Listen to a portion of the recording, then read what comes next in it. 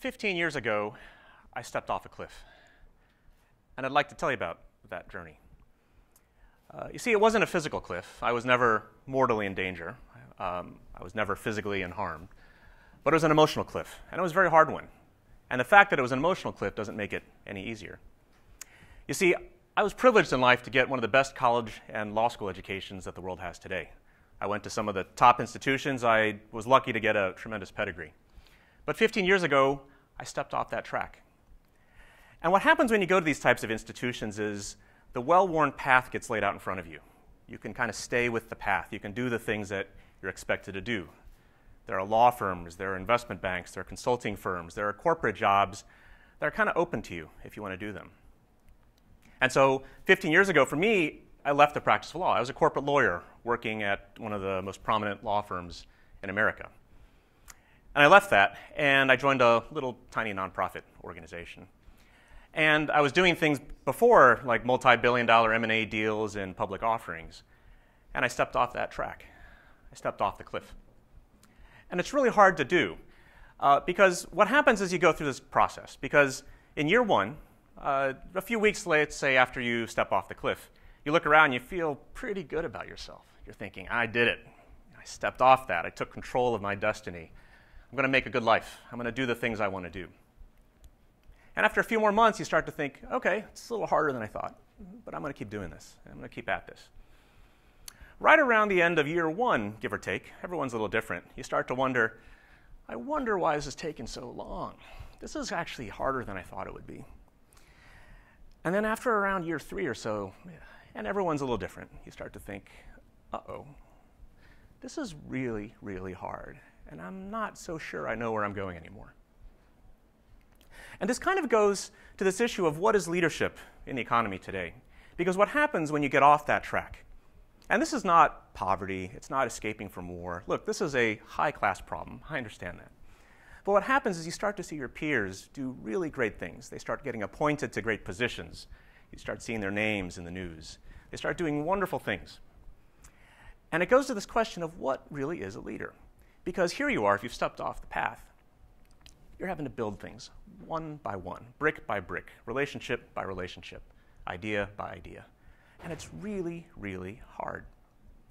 And so I look at leadership today as two kinds. There's the anointed leader. There's the leader that goes on the path and gets chosen to fill a position that already exists. And they're chosen because of their wisdom and their expertise and their intelligence and their soundness of character. And that's good.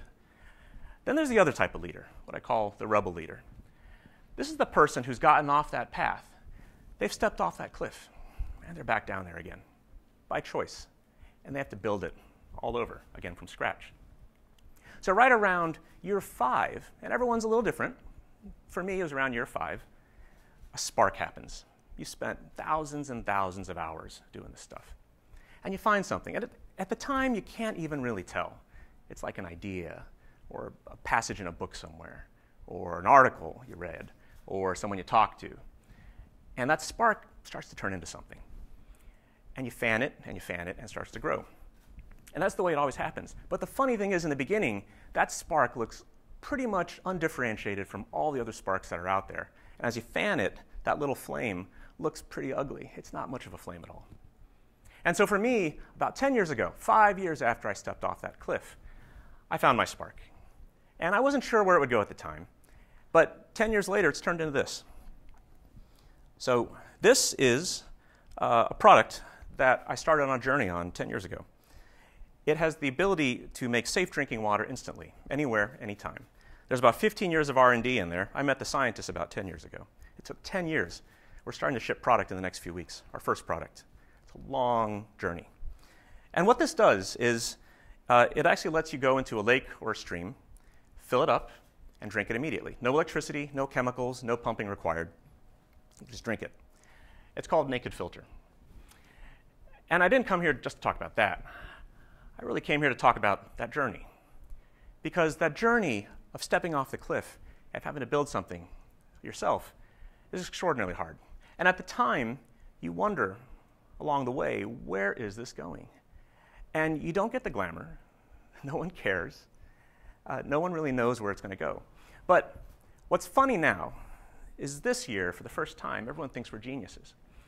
And so for the first 8 to 9 years, no one cared. And it's quiet, and it's unglorified stuff.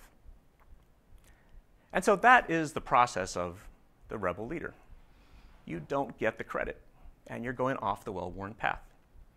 So for those of you that are looking at stepping off a cliff, or have already done so, or have loved ones that have done it, I don't have any profound revelation for you. I don't have any call to action that's going to transform your life. I just have a simple message for you, which is hang in there. It's really hard. I know. And don't get that worried. You will get worried. I know you're going to get worried, but not that worried. Because along the path, you learn a lot. You see a lot. And the journey you make as you step off that cliff and you start at the bottom and you climb back up step by step is an extraordinary journey. You meet people and you see things and you learn things that people that never got off that cliff never ever see. So I can't guarantee that you're going to end up where you think you're going to end up. In fact, you probably won't.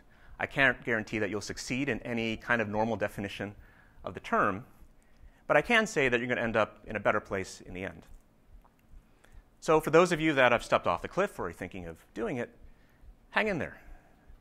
Don't worry that much. Keep it up, and good luck. Thank you.